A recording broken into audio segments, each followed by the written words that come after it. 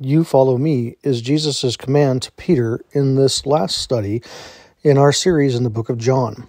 We'll look at Jesus' words to Peter and how it's important it is for Peter to understand his personal need to personally follow Jesus.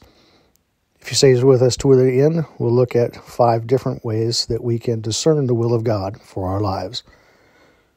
As we conclude this series in John with this final sermon on the final Sunday of 2023, my heart's desire has really been through this just to lay a good foundation of biblical truth.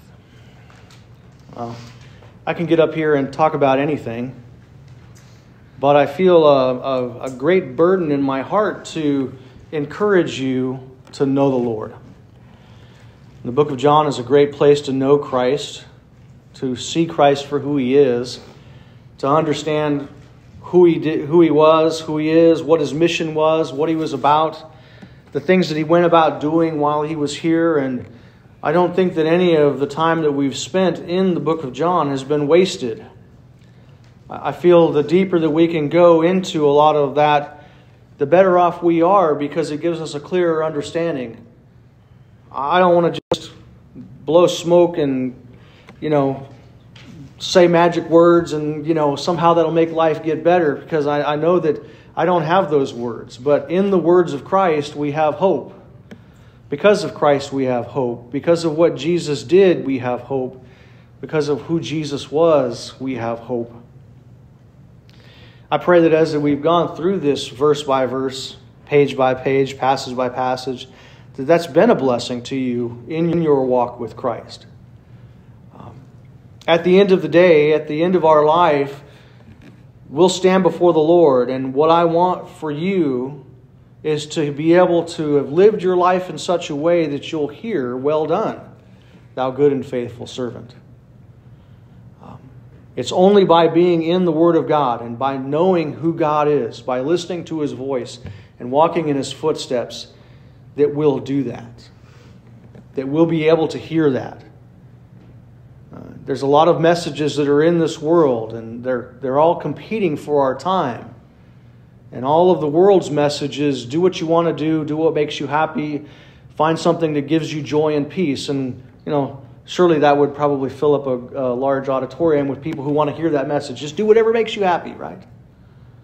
But that's not the message of Jesus. The message of Jesus, as we'll see today, is you follow me. Of all the things that we can be doing in this world, what we need to be doing is following Jesus ourselves. We individually need to follow Christ.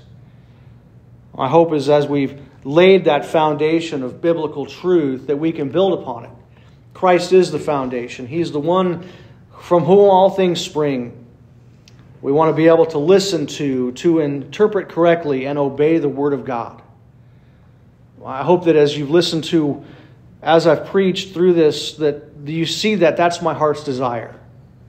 It's not my words that matter. It's the words of Christ that matter. We lift the word of Christ on high, and so that's what I want to do this morning.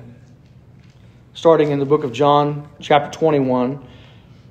We'll overlap a little bit of where we were at last week. In verse 18, Jesus says this to Peter: "Truly, truly, I say to you, when you were younger, you used to gird yourself and walk wherever you wished. But when you grow old, you will stretch out your hands. Someone else will gird you and bring you where you do not wish to go." Now he said this, signifying by what kind of death he would glorify God. And when Jesus had spoken this, he said to him, "Follow me." Peter, turning around, saw the disciple whom Jesus loved following them, the one on whom also had leaned back on his breast at the supper, and said, "Lord, who is the one who will betray you?" And Peter, therefore, seeing him, said to Jesus, "And Lord, and what about this man?" Jesus said to him, "If I want him to remain until I come, what is that to you? You follow me."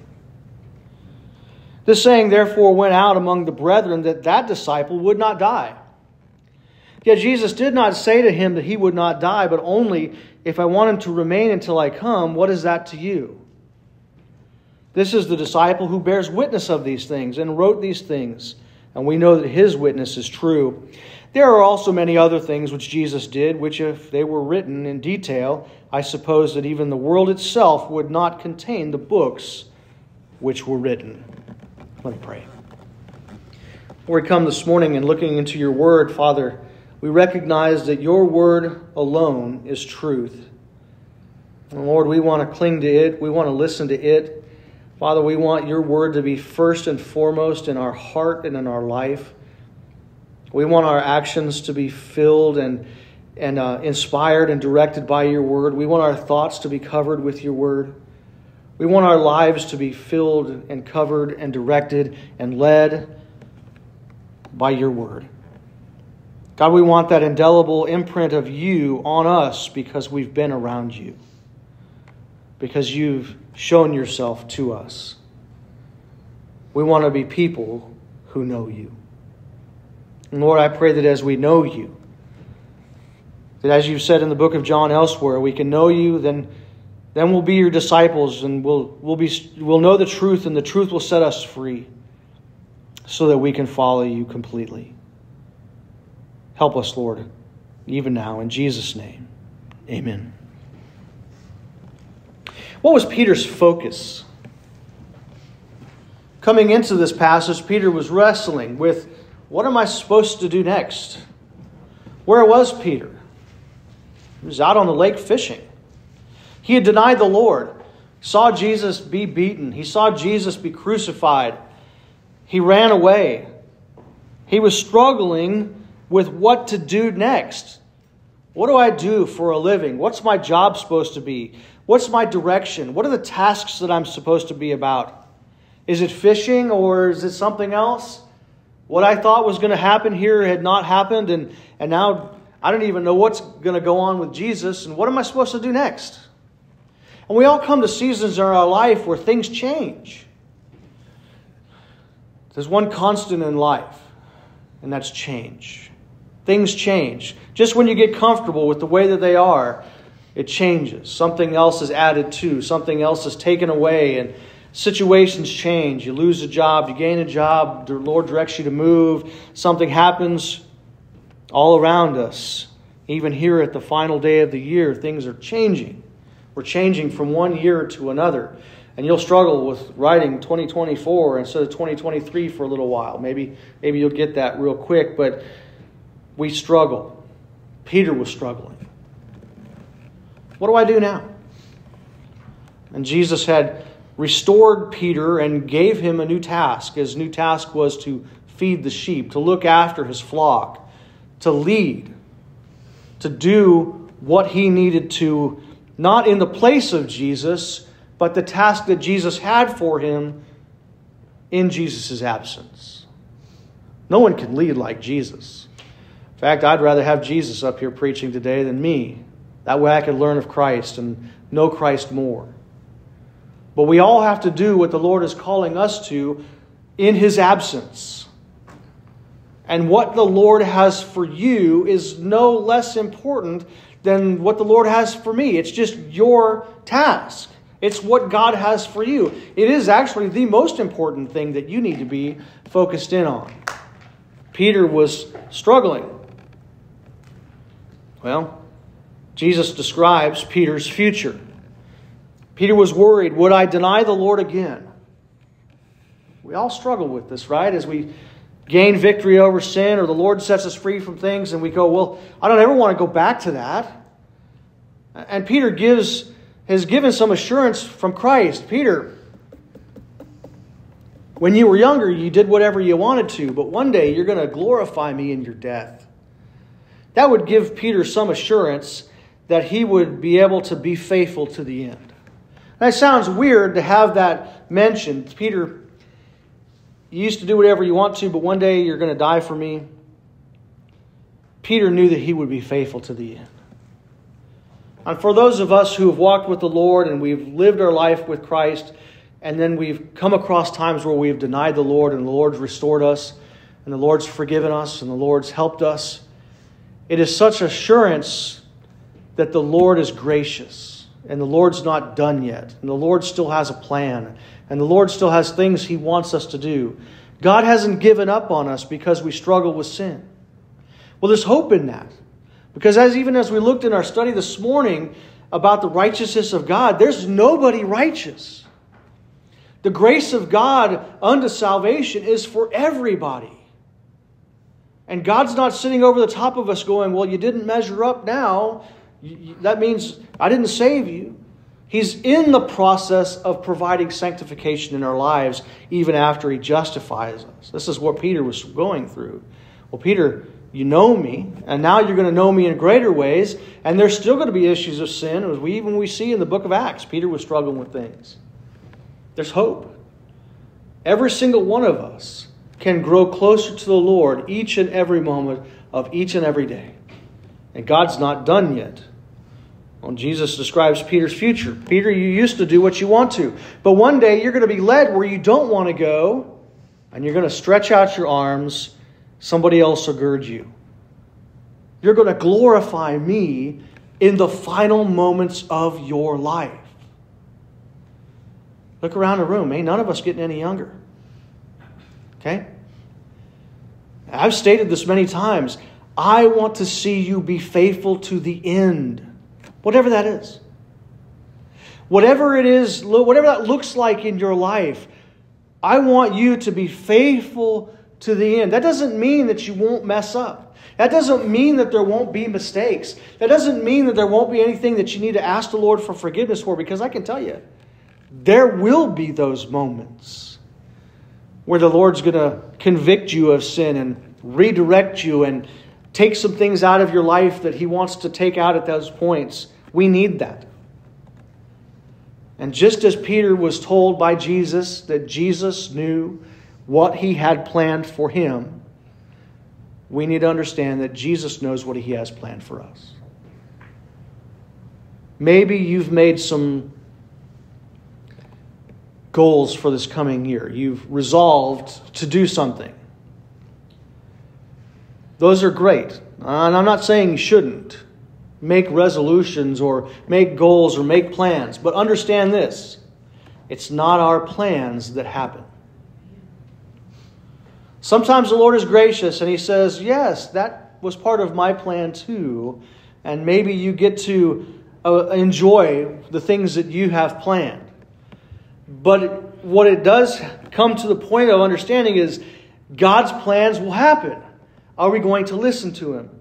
Peter's life and his death would bring God glory.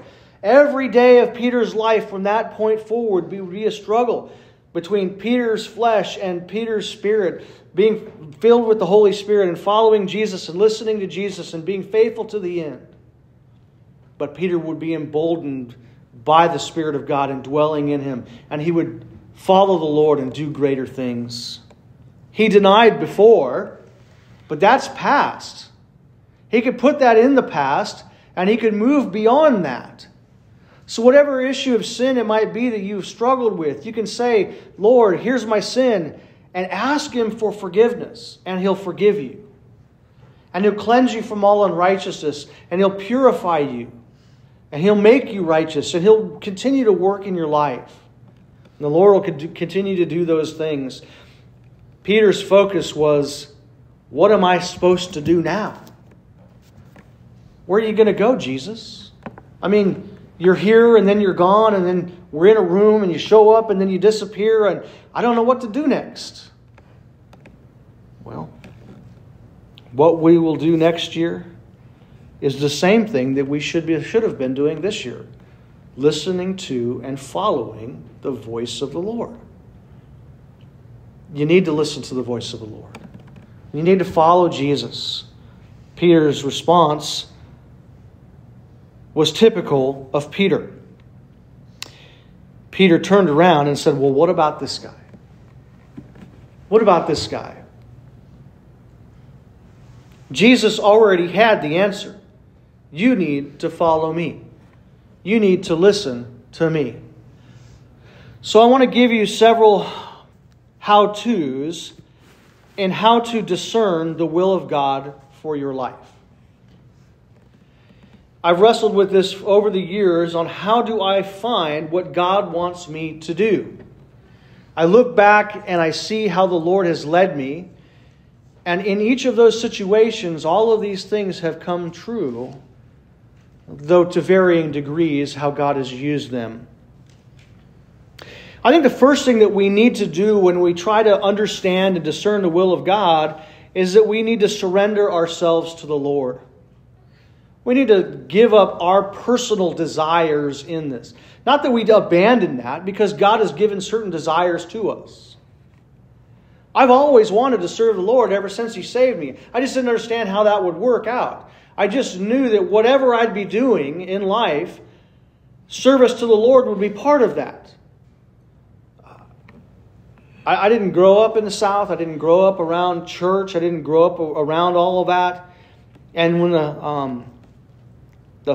I came across some stuff from a college that was trying to get me to come to it, and they're like, if you're a vocational pastor, you've been called to be a pastor, then there's a scholarship to this. And I thought to myself, well, how does one even know? At 18, how do you even know? At 20, how do you even know? And I understand, there's a lot of people who are like, the Lord called me to preach when I was 6 or whatever it might be. How do you know? There's so many things that go on in your life between that point in time and when you get to be old enough to be even qualified biblically to do that. How do you even know? And I've come to realize that it's a step-by-step, day-to-day process of listening to and following the voice of the Lord. So we take our desires and we lay them at the feet of Jesus and say, Lord, this is what desires you've put in me. I want to do this. I like this. This is my characteristics. This is my personality. This is who I am. This is who you've made me to be. I'm going to give them to you. Proverbs chapter 3, verse 5 and 6. You've probably memorized this one as I have, but I'll read it from this. Trust in the Lord with all your heart. Do not lean on your own understanding. In all your ways acknowledge Him, and He will make your path straight. We trust in the Lord first of all. I've made decisions apart from the Lord in my life. All of those have turned out to be very unwise decisions. And when I ignore the voice of the Lord and just do what I want to do, I end up making mistakes that take a long time to fix. Or I'll have to go back and retrace my path and come back to the point and say, okay, Lord, what do you want me to do? Well, I tried to do what I wanted to do and that didn't work. What do you want me to do? I believe God's sovereign. I believe God knows. I believe God wants us to come to Him with all of our concerns. And this was where for Peter, he wanted to know what to do next. And Jesus is saying, just follow me. And He's basically telling Peter, all of your desires that you have in life, I gave them to you, but I want your first and foremost desire is to lay all that at my feet and follow me. Just follow me. So first of all, we surrender our personal desires to the Lord. Make sure that you want His will first and foremost. The Lord is working in what you want to do, but He's trying to get you to follow Him. So we all have desires. Some of them good, some of them not so good. We need to make sure that the things that we desire line up with what God desires for us. And that takes a little bit of time. Time and patience is a huge part of this. Surrender your desires, yourself, to the Lord. Secondly, we want to meditate on God's Word. Just as we said, trust in the Lord with all your heart. Don't lean on your own understanding. In all your ways, acknowledge Him, and He'll make your path straight. There's not enough wisdom in me to direct anybody. I have a hard enough time trying to direct myself. But if we trust the Lord and meditate on His Word, the Lord will direct us. Psalm 119, 105 tells us what to do. Of course, many verses in the Scripture tell us what to do, but let me flip over here. Psalm 119, 105 says, Thy Word is a lamp to my feet and a light to my path. We want to meditate on God's Word. We want the Word of God to fill our heart and mind. We want everything around us to be covered by His Word so that we can be informed by God's Word. There's a lot of things out there, a lot of messages that are vying for your attention. And you will follow the messages that you associate yourself with. And so if all you do is spend your time on social media or on television or on TV shows or whatever it is, and you're listening to songs that don't glorify the Lord and they're not focused in on Christ, what you're going to end up with is a life that's informed by those things. You're going to do what you want to do. You're going to do it the way you want to do it. You're going to end up making decisions that go against the Lord. You're going to glorify yourself. You're going to try to do whatever you can to fulfill yourself. It'll all be self-focused. What do I want? What do I gain? What do I get from this? And it'll all be about me. But if we associate ourselves and surround ourselves with the Word of God, then that will direct us. We'll think about the things that honor the Lord. We'll remember verses in the Scripture like this: Thy Word is a lamp to my feet and a light unto my path. And we'll be thinking about God's Word because God's Word is all around us. We want God's Word around us. I'm not saying that you can't watch television or listen to other music. All of those things have its place. You're going to be bombarded with that. It's everywhere you go. You walk into a store, you're going to hear music. Out there in real life, someone else is playing music in their vehicle. You might hear it. Go to Walmart, they got it in the parking lot. Okay? But what do you fill your life with? What are you meditating on? What are you thinking about? As a man thinks, so he is. And what you think about will direct your steps. If you're thinking about the Word of God and you're letting the Word of God fill you, then from the Word of God your decisions will be informed. But if you fill yourself with all sorts of worldly things, then from those worldly things your decisions will be informed. What are you meditating on? Well, when you surrender yourself to the Lord and you start meditating on His Word, you can't help but listen to His voice. If you don't have His voice around you, you won't be able to listen to it. It's simple. If you're not listening to the voice of the Lord, you won't follow it. So somewhere in there, you need to be listening to the voice of the Lord.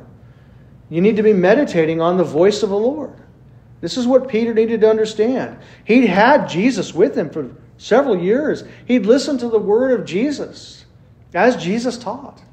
And now he would have to remember what Jesus said and think about what Jesus said. Maybe even write some things about what Jesus said. Journaling is a great thing to do, to go through the Word of God and write down some thoughts. I tell you, one of the things that I've enjoyed over the past year that I started doing was going into the Word of God every morning and taking it down passage by passage and writing some stuff about it. I don't know if anybody ever reads any of the devotion stuff that I do and put out there, but I guarantee you the one that has benefited from it the most is me. Me. I don't know if it's benefited anybody else, but it sure has helped me. Because I'm thinking about the Word of God at the beginning of my day. I can't tell you how many years I went through life just getting up in the morning and rushing off to work. And the Word of God was not first. I prayed, help me today, Lord. Help me with this job. Help me with what I'm doing. And I'd think about the Word of God, but not like I'm doing right now. And I know there's a time and season for everything. But we need to be in the Word of God.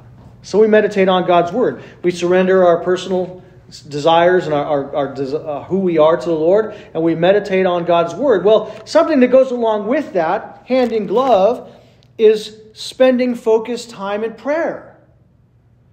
If you're going to be in God's Word, you're going to be praying. You're going to pray God's Word. You'll pray it back to the Lord. You'll pray these things to the Lord. James chapter 1, verse 5 is one that all of us can benefit from. The book of James is a great book. Practical aspects of Christian living in it. And James chapter 1 and verse 5 says, if any of you lacks wisdom, and that's everybody. It's all of us. It applies to everybody in here. If any one of us lacks wisdom, God, what do I do next? Let him ask God.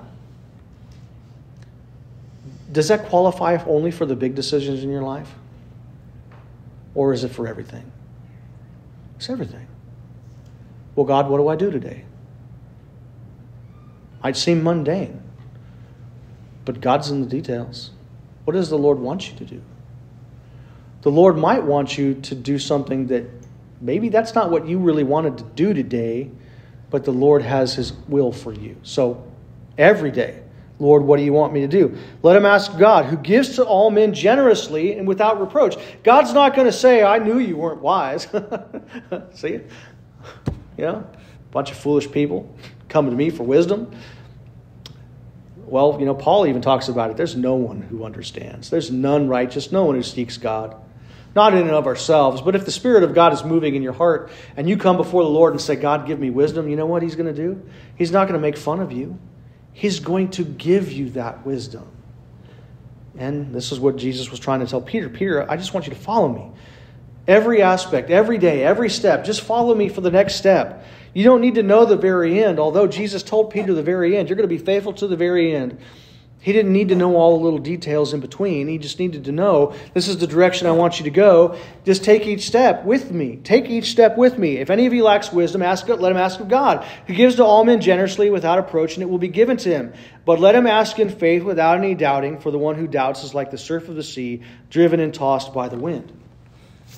I don't know if any of you have seen any of the video that's come out of California here recently of all these waves and tides and all this that's just causing havoc down there. That is a great picture of a life of a person who is not listening to the Lord. Those waves are large and boisterous and causing all sorts of damage. You want to damage your life? Ignore the Lord. You want to damage your life? Listen to multiple sources of direction. We need to be directed by the Lord. The Lord alone has wisdom. Sure, there's wisdom in the multitude of counselors. We should go talk to people who are wise and godly. And that's something that's the next point. We should talk to people who are godly. But first and foremost, we need to listen to the Lord. We need to pray and ask God for wisdom. We need to spend time in prayer. Let him ask of God. Jesus spent time in prayer. We see later that in the book of Acts that Peter would spend time in prayer. Philippians chapter 4 verse 6 says this, be anxious for nothing, but in everything by prayer and supplication, with thanksgiving, let your requests be made known to God. And then what happens after that? If we do that, and the peace of God, which surpasses all comprehension, shall guard your hearts and your minds in Christ Jesus. When we spend time in prayer, the Lord places a shield around us. The shield of his wisdom and his Holy Spirit. And then Paul says this, finally, brethren, whatever is true, whatever is honorable, whatever is right, whatever is pure, whatever is lovely, whatever is of good report, if there's anything excellence or anything worthy of praise, let your minds dwell on such things. What is Paul saying over and over and over again? What is Jesus saying over and over and over again? What is God saying throughout the Scripture? Think on me. Let your mind be focused on me. Read it. Think about it. Pray through it. Talk about it. Let God direct your steps.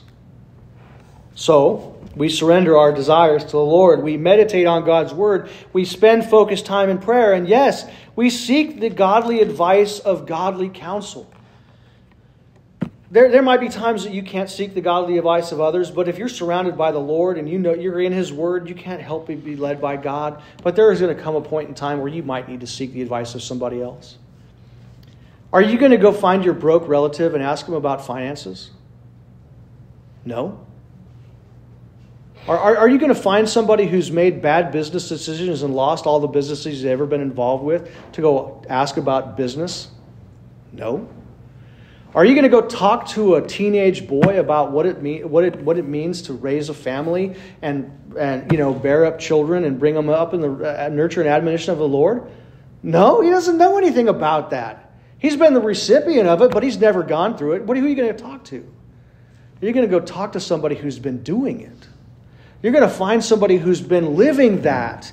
And you look at their life and you go, well, they're following the Lord and there's wisdom in that. You know, things have gone real well for them. They seem to be a godly family. And, I mean, they've been married forever and it doesn't seem like they're having a lot of problems. And, you know, what they'll do is they'll get together with you and say, well, here's how the Lord's been leading us. And although it doesn't look like we've had issues, here we have. Here's how we've resolved them in the Lord. And so we need to go and talk to people who can give us godly counsel. We need that insight of others. Proverbs chapter 15, verse 22 tells us that without consultation, plans are frustrated. But with many counselors, they succeed. Now, what kind of counselors do you want? You want godly counselors. Because unwise counsel will destroy you. Go find people who are godly if you want to be godly. If you want to be worldly, there's plenty of people out there that can lead you. You don't need to go very far to find them. And you'll also see the effects of what that leadership produces in their life. So, seek some godly counsel. And the last thing you need to do is consider carefully. You may need to think about it for a while. This goes back to meditating on God's Word. The first three are really key, but these last two really kind of go together with it. You need to consider carefully, what is God doing right now in your life? I know you may want to be an astronaut, but guess what? If you're not anywhere near being an astronaut, it may take a few years for you to get there, right? Okay? I know you may want to be a millionaire, but if you're broke and you can't even get you don't have a car, and there's nobody who wants to help you, you may have to figure out how to get to a job and work for a while. Everybody wants what they can't have yet. What is the Lord doing in your life right now? The Lord's working. What is He doing? How is He directing? Who does He have around you? Are there people that you need to get out of your life? Are there people that you need to include so that you can be better counsel? What is God doing right now?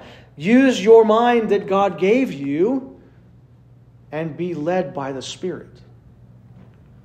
I know a lot of people who just go out there willy-nilly in their life and they just go, well, I'm going to go off and do this because surely God's in it. I had a friend of mine who was telling me one day, he's like, I went out for a drive and I'm like, I didn't even know where to go next. And I started to read through the Bible and I figured I'd go straight until the Lord told me to go right or left. And so he's reading through the Bible, and that's not how you use the Bible. You don't just open up to a random page and figure out where the first right or left is. Can God use that in your foolishness? Sure. But that's not the best way to do it. What is God doing right now? Where is God moving? What is God directing you? You need to think. You need to plan. You need to consider the Word of God. So much in here. Galatians chapter 5, verse 16 tells us, but I say, walk by the Spirit, and you will not carry out the desires of the flesh.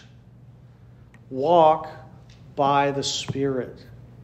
What's the Lord doing? Well, the Lord's moving everywhere. I tell people this all the time when I get a chance to talk about church. The Lord is moving people to and from churches all the time. But God's always moving. Now, why would God lead people to a church? That's exciting, right? We want that. We love that. And I would think that God would lead people to a church because it's healthy and it's got life in it and it's discipling people and people are growing in the Lord and there's spiritual wisdom there. But why would God lead people away from a church? Nobody likes to think about that.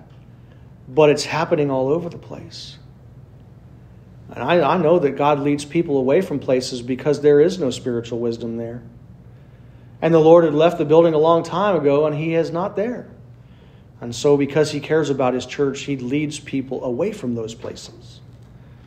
No, my desire is that they would listen to the Lord and go to a place where they can get plugged in and grow in the Lord. But far too often people just go, well, I'm not going to go anywhere because such and such or so made me mad. They made a decision that I didn't like. Well, what do we need to be led by? We need to be led by the Spirit. Walk by the Spirit. How do you do that? Surrender your personal desires to the Lord. Meditate on God's word. Spend focused time in prayer. Listen to those who are following the Spirit of the Lord. That's how you do that. If you're surrounding yourself with the world, you will look like the world.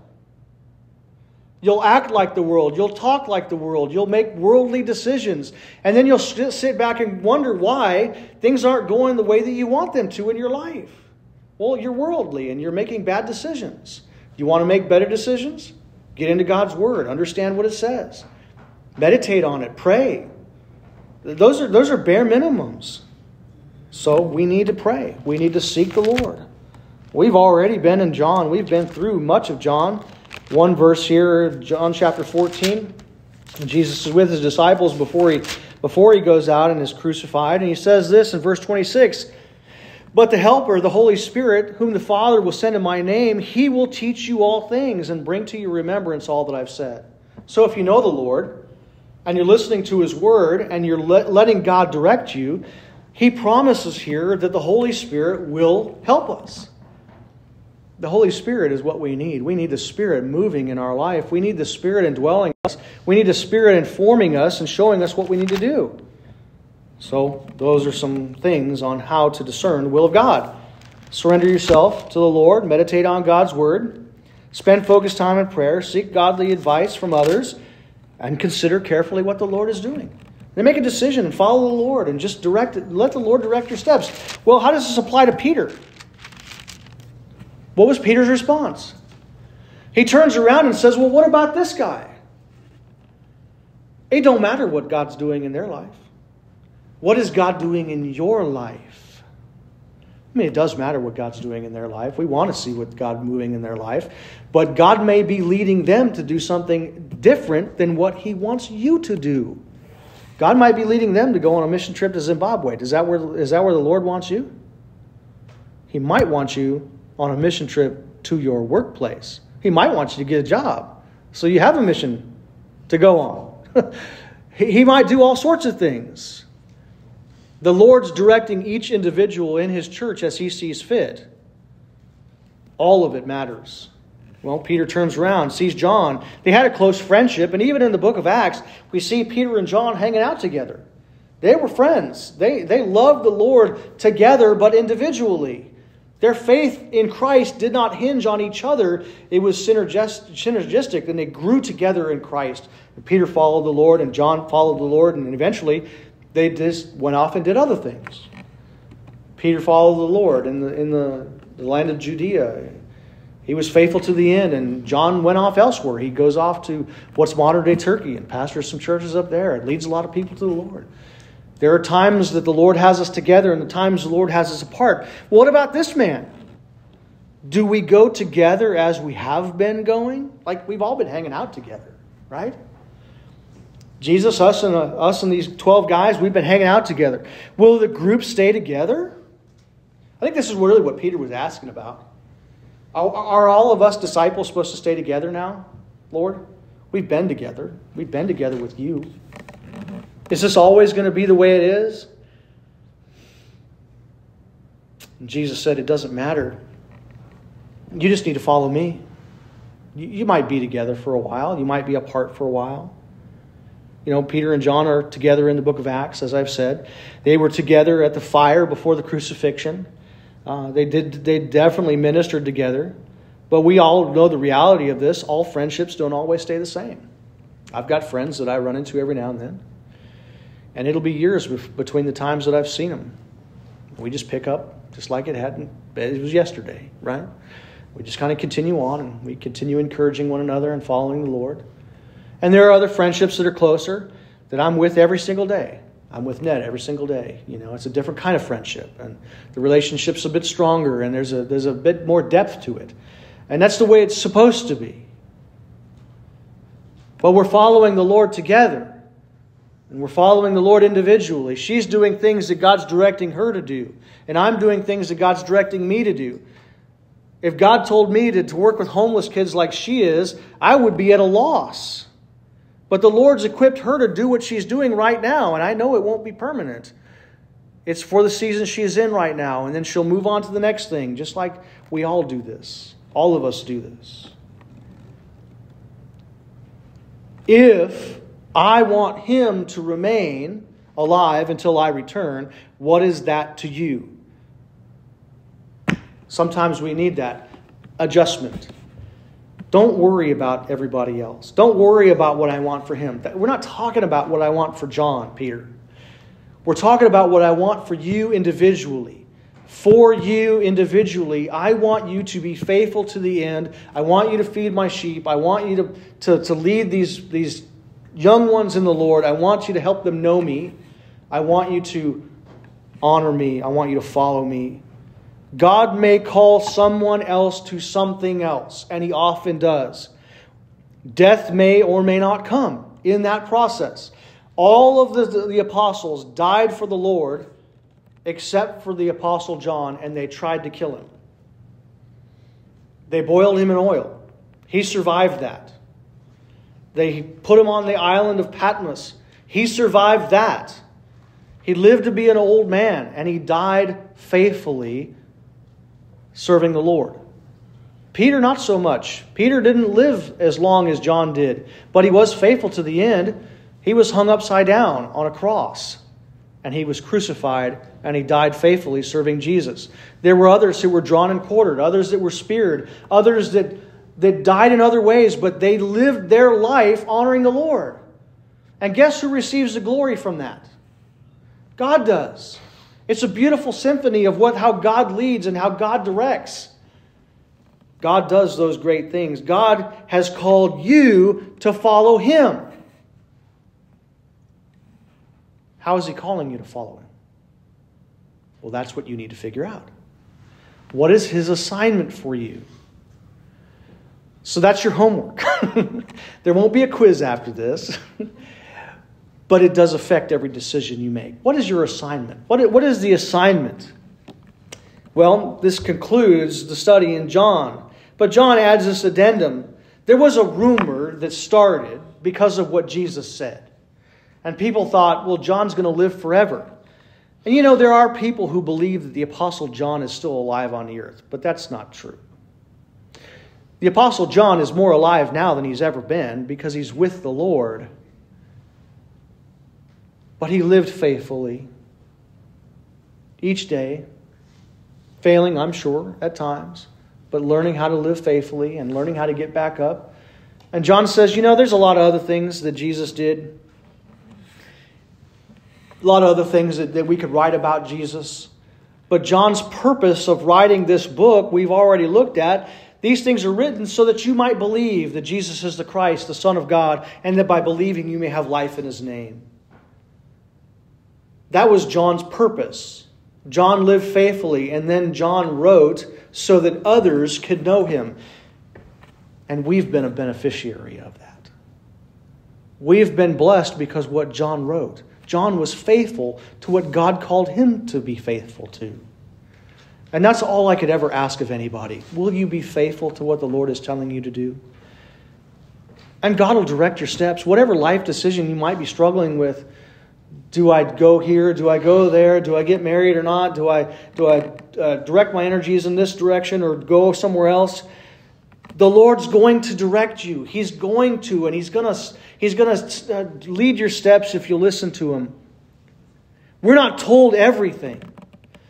We're told the most important things, and the most important thing for us is to follow Jesus.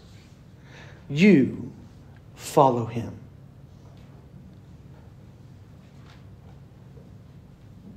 Will you follow Jesus?